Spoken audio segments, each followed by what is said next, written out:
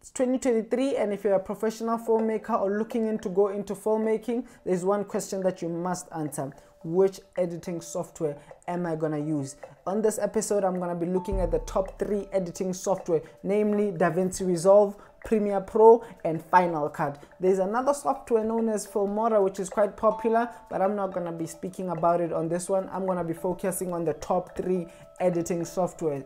And I'm not going to do the whole thing of look until the end of the video so I can tell you according to my opinion which software is the best. No, from the get-go, I'm going to tell you Davinci Resolve is the future. Davinci Resolve is on another level.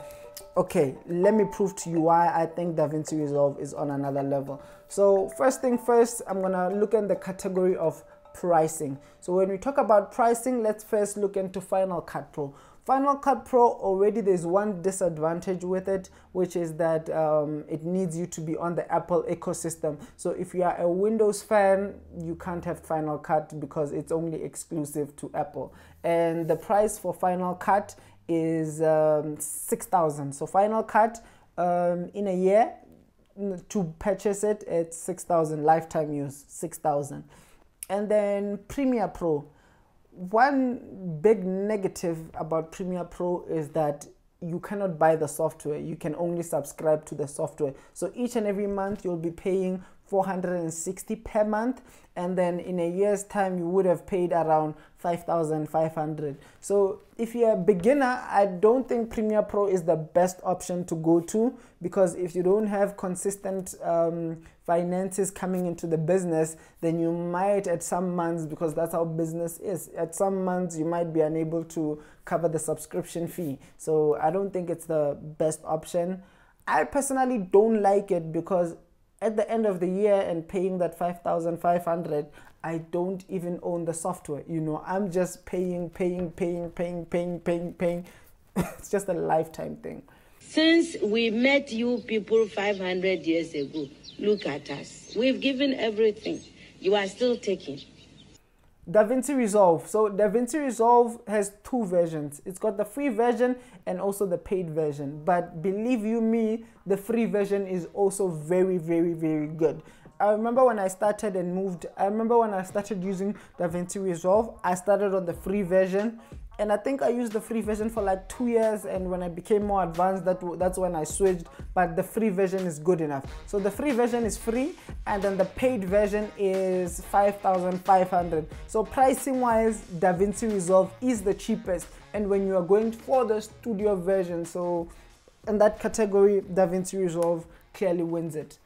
Second category, which one is easy to use? So easy to use, what do I mean? Easy to use, I mean from the bag, you just downloaded the software, you know, which one would you get the ease of? Quite easy. The last one in this category is also Premiere Pro.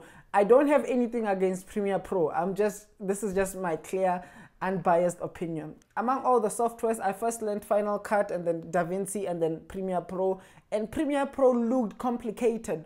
Mind you, I had around 4 years editing, and Premiere Pro looked complicated and I had experience, you know. I remember at some points I had to go on YouTube to Google how to use Premiere Pro, because the layout for me, I feel it's very confusing. It doesn't also look fancy. You know, sometimes as a creative, you want to just open it up and, you know, feel that push, you know, because of how the user interface is laid out. Premiere Pro, for me, also how it looks, it's a no from me. And Final Cut and Davinci Resolve, I'd put them more on the same when you're just opening them up from the get-go. But what makes Davinci Resolve the winner in this category is that Davinci Resolve clearly lays out everything. Like you can clearly see, this is the edit section, this is the color this is where I color grade, and this is also the audio editing phase. And I think I love how Davinci Resolve pays so much detailed attention to all the different sections. Like it's like you are on a new program, but you are not really on a new program. And another thing I'd forgotten about Premiere Pro is that Premiere Pro, if you want to edit, you can edit. But if you want After Effects, then you need to purchase another software, which is After Effects, so you can get the VFX part of it. My third category is editing workstation, which I'm just looking at the laptop which you need.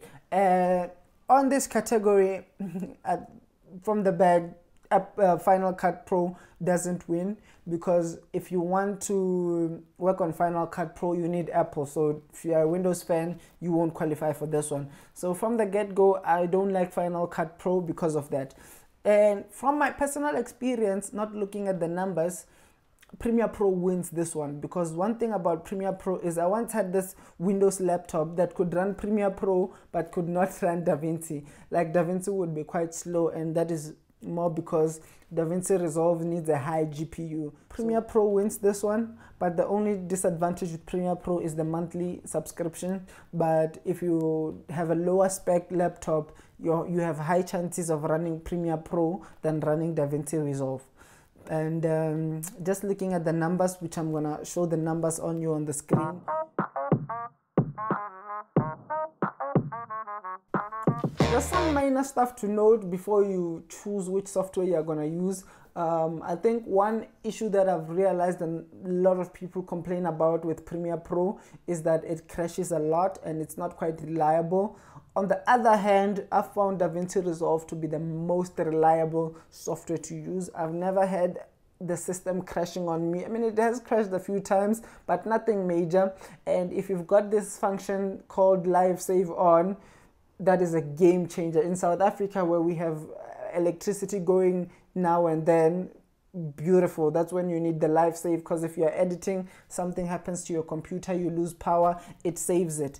The fourth section which I have here is ecosystem. And what do I mean by ecosystem? Ecosystem, I mean which software works well with other products like cameras and all that.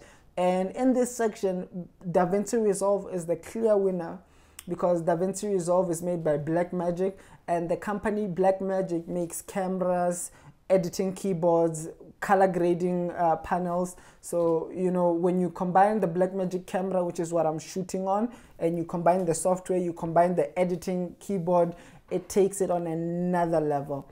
With Final Cut Pro, I think the only plus there is Final Cut Pro is made by Apple, so the Apple laptops work very much well with the software, because, you know, it's the same thing, same company that built them. Premiere Pro, where you do benefit, you don't benefit much as a filmmaker, but you'll benefit much if you're a photographer or do other stuff and you need certain other apps which are in the Adobe ecosystem. So then it means that you'll get everything in a package and you'll get it at a much lesser price. So that's how you'll benefit. So on each and every software with regards to ecosystem, there's different ways you would benefit. If you're a filmmaker, you'd benefit more from Davinci Resolve and a lot in Final Cut Pro. But if you are a jack of all trades, you'll benefit more with Adobe. Another thing to note about ease of use is what training materials are out there available to us.